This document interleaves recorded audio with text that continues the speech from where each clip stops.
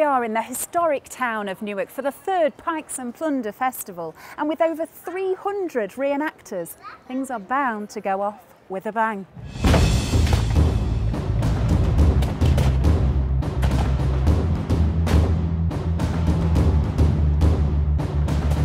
So Pikes and Plunder is our annual Civil War festival, and we do it every year, and it's just an opportunity for us to show what life was really like during the Civil War. Newark has such amazing built heritage. We're here at the Sconce, which is one of the best earthwork defences that survives from the Civil War, and we've got the castle, so we've got lots of events happening around the town. So it's just to showcase what it was actually like to be here during the Civil War. Okay, so you have here musket balls, is that? Yes, these are musket balls that would have been retrieved from various different parts of the body, like arm, leg, abdomen, shoulder, back, neck. Horrific injuries, Yeah, I'm guessing. And how would you deal with this as a barber surgeon's wife? If it was buried deep within the leg, you'd put a tourniquet on the top of the leg and make sure the femoral artery wasn't bleeding out, and then you'd ferret around with a knife until you'd found it, dig it out with the forceps, and make sure that the wound was clean and you'd got any fabric out, any wool or any linen that had been dragged in when the ball went through the clothing, because that would fester and it would cause sepsis, septicemia, and they'd die of an infection.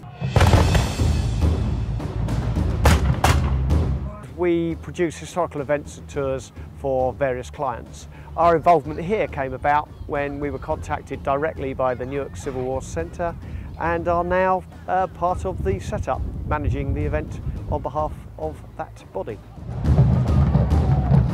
England has such a rich history. In schools nowadays you don't actually study British history, and we've got such a fantastic one going back thousands and thousands of years, and it's a shame we don't shout about it.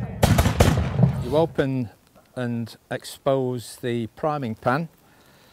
Have some fine gunpowder in there which you fill the pan with. You close it, and this is called casting off and blowing off loose coals. This is to make sure there's no loose gunpowder that may accidentally go off.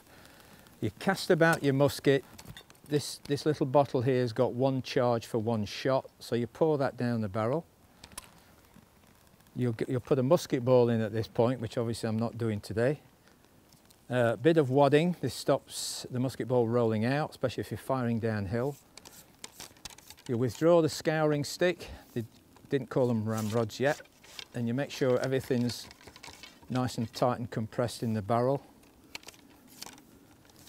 And it's now ready for firing. So I can hand this over to you. Let's do it. I will put the match in for you. Just lower it a little bit. There. Right, we'll test this. Right, okay. So open the pan and you squeeze the trigger slowly. There you go. Wow, that's fantastic. And how accurate would a weapon like this have been? You're talking mainly shorter ranges, so you're getting down to like a few hundred yards and closer, which is probably what would have happened. You're getting ranks and files of men firing at ranks and files of men, so you know that the closer you get, the worse it's going to get. So a few hundred yards tops, really. You're going to hit someone. You're going to hit someone. Even if you clip them on the side of the head or the ankle, they'll fall over because it's a lump of lead.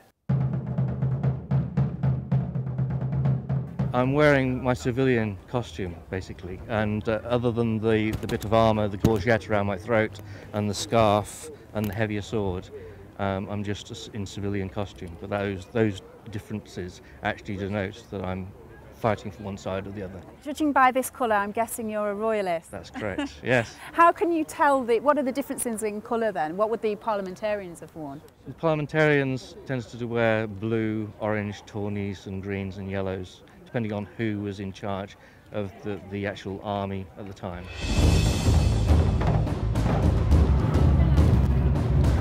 The National Civil War Centre's role is to really explain to people why Why it was such a key event in Britain's history. Lots of things that happened during the Civil War are fundamental things to us. So things like representation, constitutional monarchy, they all have their basis here. Even the whole idea of one man, one vote kind of comes back to this. And so this event really sparks that off for people, and we hope that they come to the centre then to find out more. You have two printers working together. One has the clean job, dealing with the paper, and one has the dirty job, the inky job, putting the ink on. So what's the next stage then of this? What are we doing now? The next stage, he's going to come pretty much where you are, so he's going to step over here. I'll lift up, this is called the frisket, which is like, there's like a little mask so you don't get ink where you don't want it. And he's fastening it on with some pins. Fold it back down, and now it's my turn. These are called ink balls, and I've put some of the very thick black sticky ink onto them to distribute it evenly, and then I'm going to put it onto the woodcuts ready for printing. So by the end of the day, they would be expected to get thousands of these. This 250 sheet marker was called a token, and they were paid by the token. So they were very, very motivated to get the printing done. I'm now going to pull this in to my first marker. Another name for this press was the two-pull press, because you push it in halfway, take a pull, and then you go on to the next half.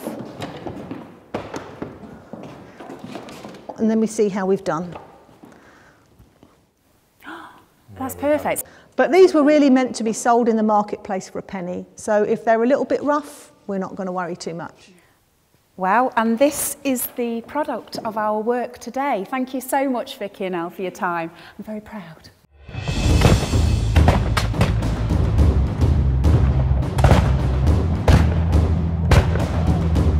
I've had a wonderful day here at the Pikes and Plunder event, learning about all things Civil War. But now it's time for me to go off and enjoy the splendid beauty of this wonderful medieval castle.